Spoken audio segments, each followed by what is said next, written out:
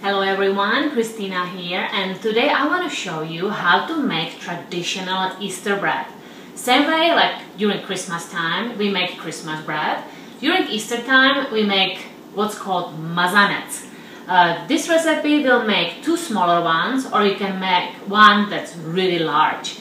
I worked really hard to create this recipe, so I hope that you will give it a try. It took me many years of tries and errors. The recipe is pretty similar to the Christmas bread. Some people would use the same recipe, but I wanted just to try something different, a little bit different. So this is a little bit different recipe than my Christmas bread. So we will need 3/4 of a cup of milk, 3/4 of a cup of granulated sugar, 3 teaspoons of dry yeast, 4 cups of all-purpose flour, 1/4 of a teaspoon salt, lemon zest, 1 stick of butter, and here I have 4 eggs, but we will need only 1 whole egg and 3 egg yolks, half a cup of raisins, and then for the topping we will brush it with egg yolk, and here I have sliced almonds, which will be on the top as a beautiful topping, very traditional. I know there is lots of ingredients, so if you are looking for the list of ingredients, you can go to my website. It's www.czechcookbook.com, and link will be on the YouTube in description, which when you click on it, it will take you straight to the recipe. And I cannot wait for you guys to see this, and so let's do this together, okay? First we will have to warm up our milk, so here is 3/4 of a cup of milk. Now let's put it to the microwave. For me it takes about 40 seconds, and then it's lukewarm, because that's what you are looking for. You don't want it too hot. Usually with my pinky I just test it to see if it's not too hot.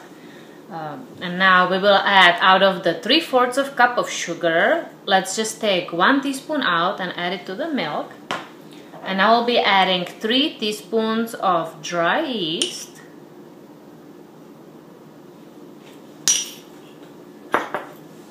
Now you want to mix it all.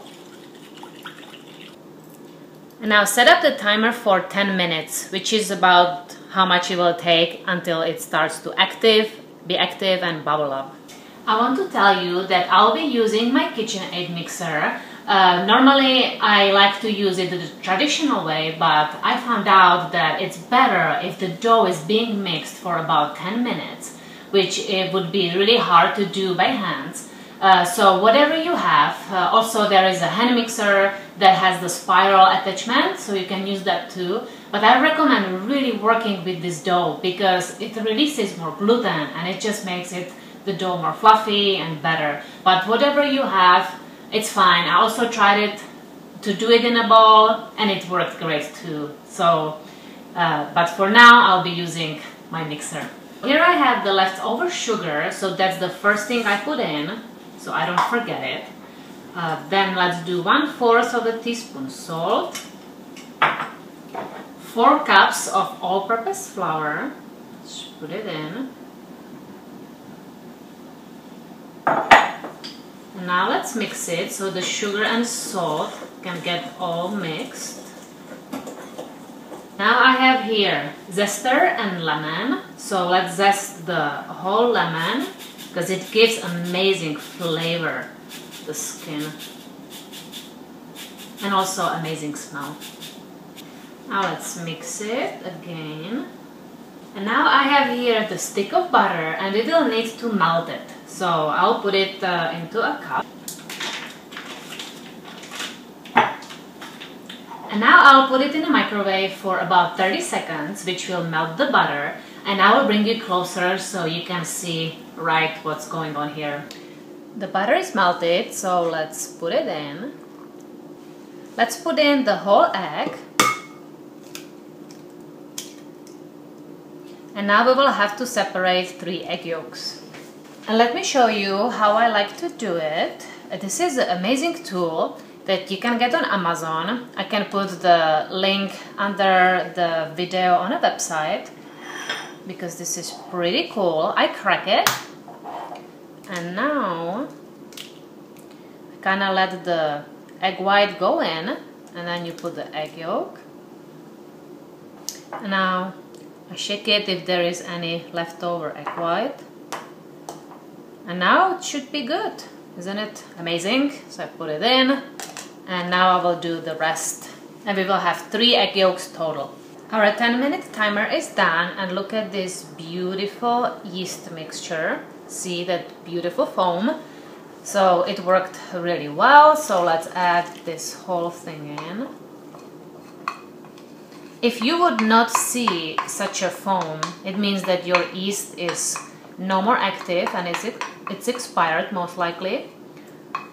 So no wonder then if your dough does not rise. So make sure you have a good yeast. And now we will be mixing this, and then we will be adding the raisins. You will need this hook attachment, so let's put it in, and I will be doing on slow. So let's first stir it, and then I'll be adding more speed. And now you can set up the timer, let's say for 10 minutes, because that's how long we will do it. So now it's all mixed in, so let's raise the speed one more, and this is how we will keep it for the 8 remaining minutes. So if you see a little bit of flour that is stuck on the bowl, just put it in, also the bottom, scrape it off so it can all mix in nicely. So I'm on number 3, looks like it. We have now 5 minutes left, so I want to turn it off and put the dough down again so it doesn't just spin around. And now we can turn it back on. After 10 minutes of mixing, let's turn this off, and we'll be adding half a cup of raisins. I was a little short on the full half cup, but that's okay. Or if you don't like raisins, you can skip it. Just for a little bit, so it can get all mixed in. Okay, this is fine. Now we will get the dough out. I'll kind of fold it with my hands, so the raisins can get mixed in. Pick the dough up and put a little bit of flour on the bottom of our bowl where it will be rising, and also on the top just sprinkle flour. Now let's cover it up with the kitchen towel and let it rise for 1.5 hours in a warm place. I will put it close to the fireplace so it can have the nice warmth. So 1.5 hours is done and it's nice. Here I have also a baking tray with baking paper on, because when we are ready we will put it on there. Now let's try to cut it in half. You can also make one big one, but I like 2 smaller ones.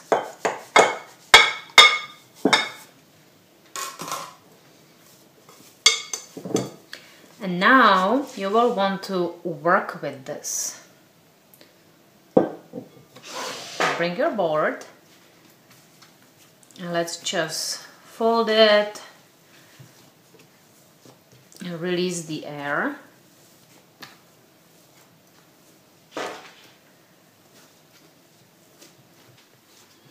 Doesn't have to be long, just a little bit. And I'm already trying to create the round ball for Mazanec. As you see, it's looking good. Now I'll put it on a tray and flatten it.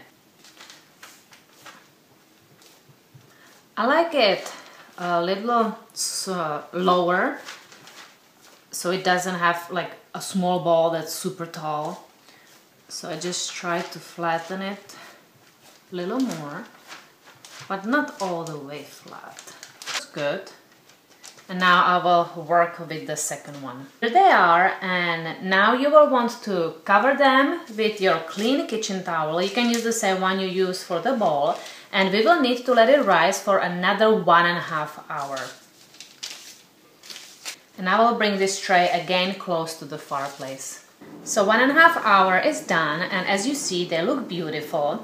And now traditionally you will wanna cut the cross on the top, which represents Jesus and dying on a cross. But some people say if you cut the cross, the steam can escape and this way it won't crack. I tried so many and some cracked with the cross, some cracked without the cross. So it's just almost like I don't know if it will crack or not. But I will try it, and it's just for you so you see. I have here kitchen scissors. And now I will cut it, because with the knife it's hard to go through, but with these scissors I will just cut a little opening like this. Could be maybe a little bigger, but this is fine, just to test it. And let's first preheat the oven to 350. Here I have 1 egg yolk, and we will want to brush our Mazanec now.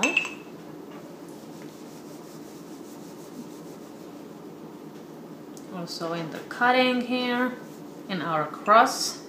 They are nicely shiny, and you want to use the whole egg yolk if possible. And now we will sprinkle sliced almonds, which is very traditional. Some people also put sliced or cut almonds inside of the dough. But for now I just will do the top. My bag with almonds fell, so the almonds a little bit broke, so that's why you see little pieces. And as soon as our oven is preheated to 350, you want to bake it for half an hour. But if you make one large Easter bread, then you want to add 10 minutes. But I will show you how you can tell with the skewer if the dough is done or not. And I am just hoping that this will not crack. So I'm holding my thumbs, as we would say in Czech Republic.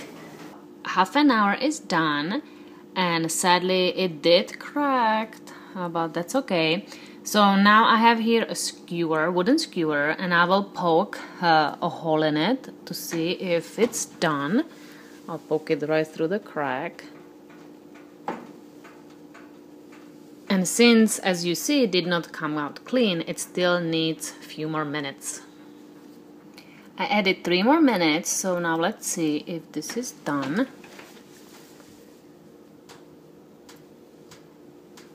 And it's clean, so it's perfect, and now we can turn off the oven. They're out of the oven, and as you see, it did not matter if there was a cross, which was this one. It both cracked, and I just don't know why it keeps cracking, but it's fine, it still will be delicious. So it's now time for them to cool off, because you cannot cut it before it's completely cooled off, otherwise the slices will be all mushy.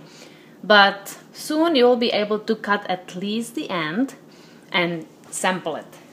The whole house smells amazing. It's so wonderful. So I hope you give it a try so you can experience this, and don't worry if it cracks. It kind of looks rustic, and I guarantee you it will still be very tasty.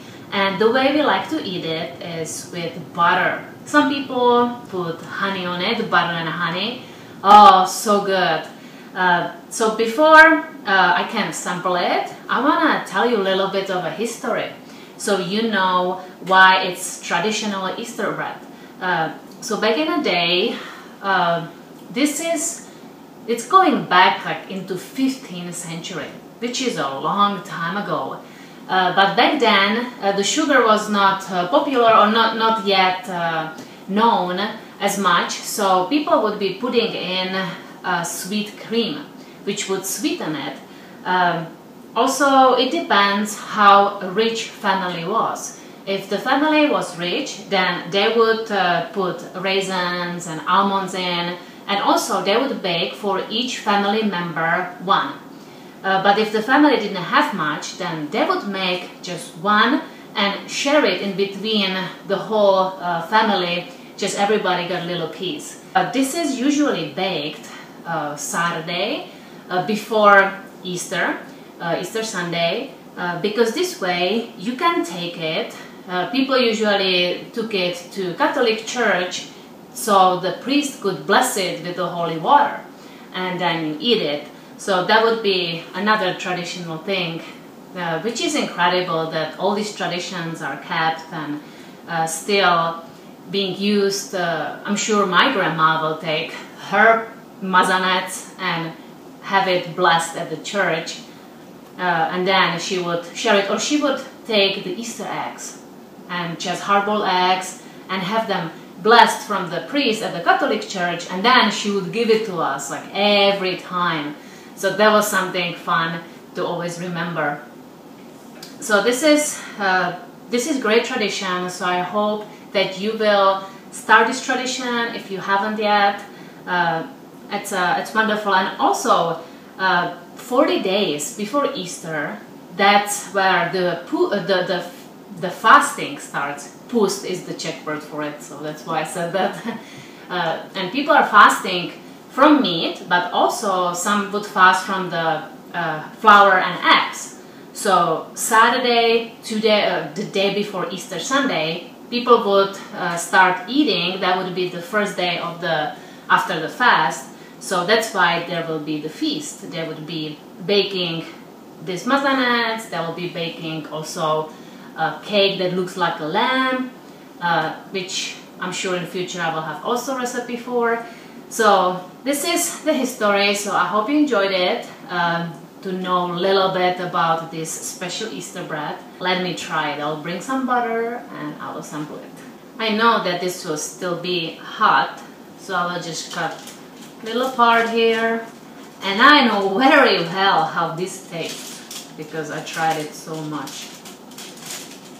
It's incredibly fluffy, and the raisins are inside that you can see. And now the butter will actually melt because it's still warm.